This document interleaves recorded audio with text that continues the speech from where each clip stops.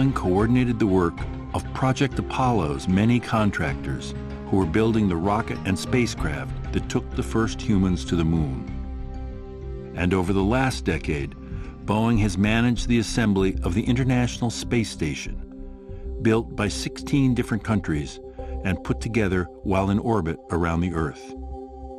Large systems integration is our unique advantage. In 1933, Boeing debuted the all-metal Model 247, the world's first modern airliner.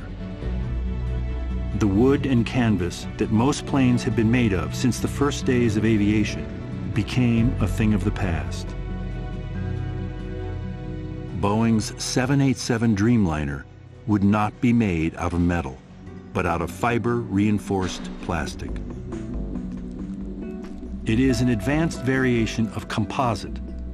It's made of lightweight carbon fibers, fabricated into thin layers and infused with a glue. The combination is much stronger than either ingredient on its own, 10 times stronger than its weight in steel.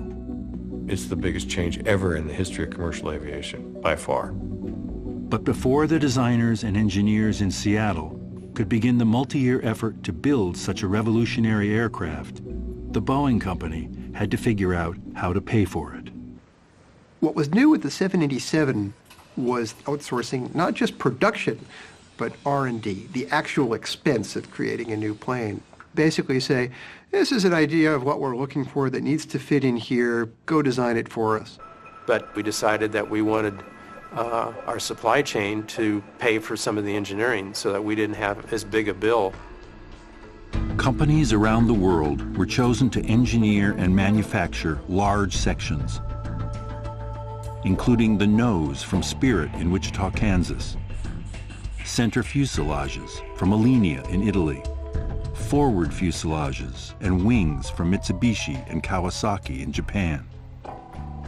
These partners would take on the responsibility and expense of designing the sections and creating new tools, facilities, and production processes. The most ambitious innovation Boeing and its partners introduced was the process of spooling long strips of carbon fiber onto what are essentially enormous robotic tape dispensers that lay the material down in precise, complex patterns.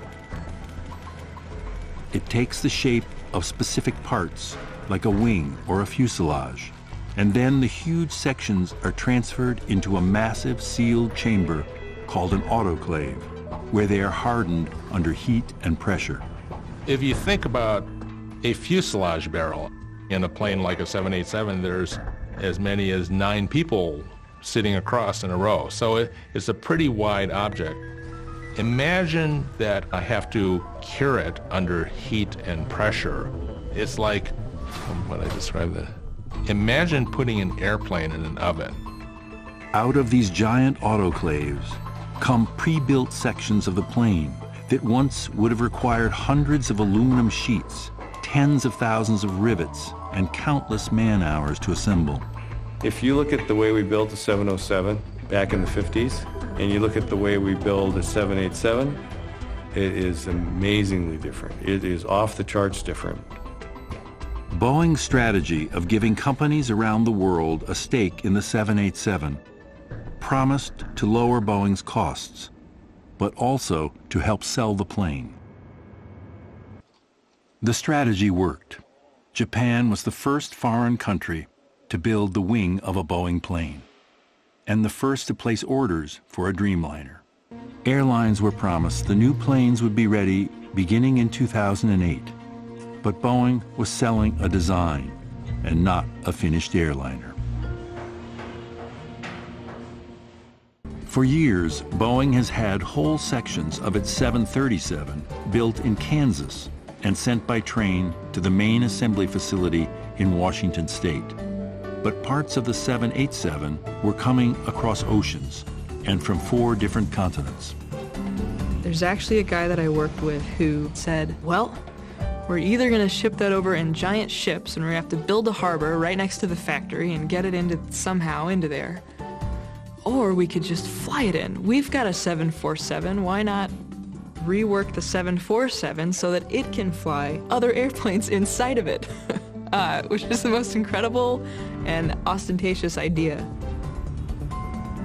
4 of these customized 747s, called Dreamlifters, with their enlarged bodies and swing tail, circle the globe, picking up the tails, fuselage sections, nose sections, and wings, delivering these parts to assembly facilities in the United States, one in Everett, Washington, and a second built in Charleston, South Carolina.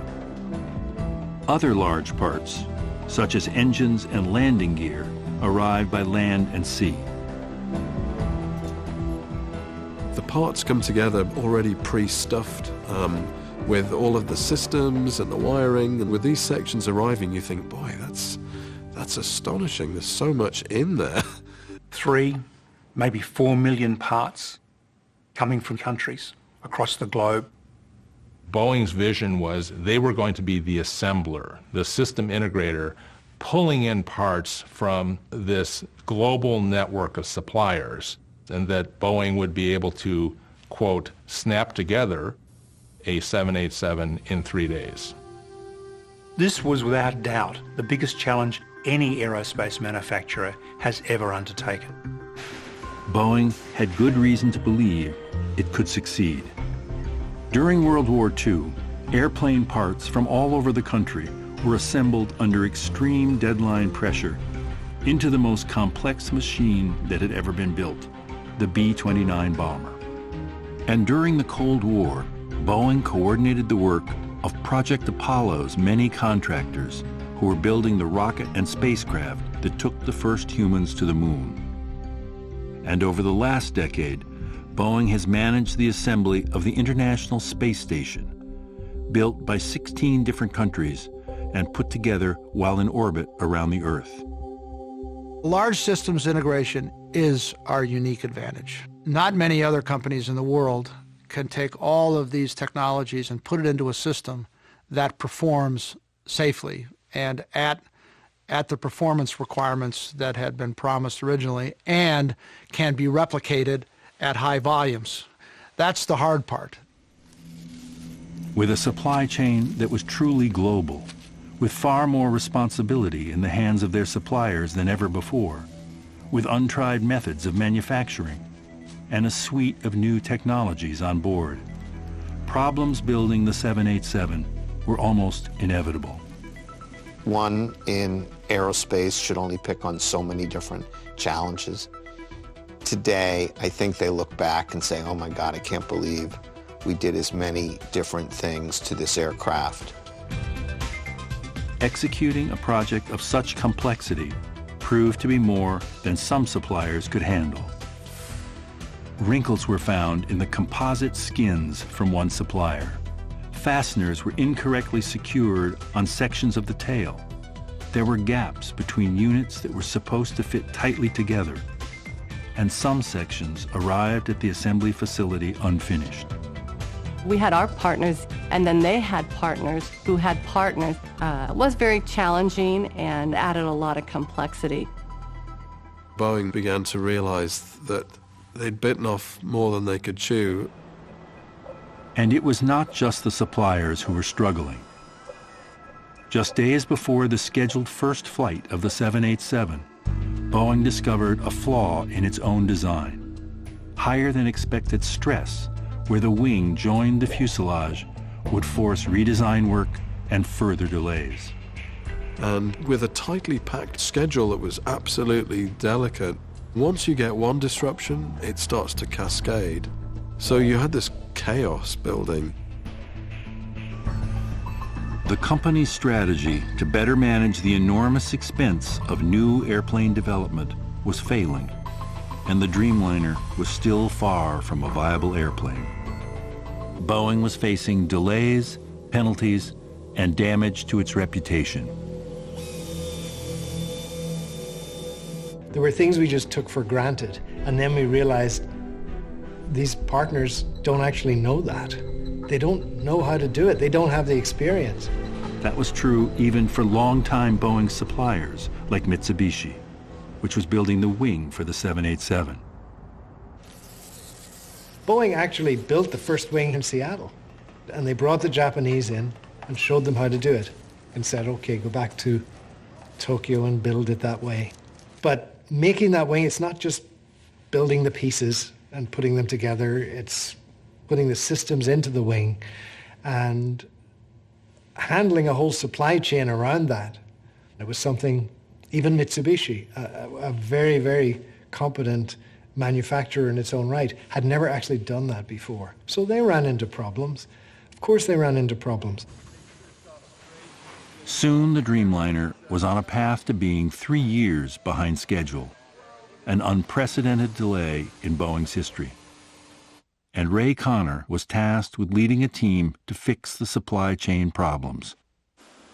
The perseverance of that team was phenomenal, and of our supplier team too. We started over. Thanks for watching. Did you like this video? Then show your support by liking, subscribing, and ringing the bell to never miss videos like this.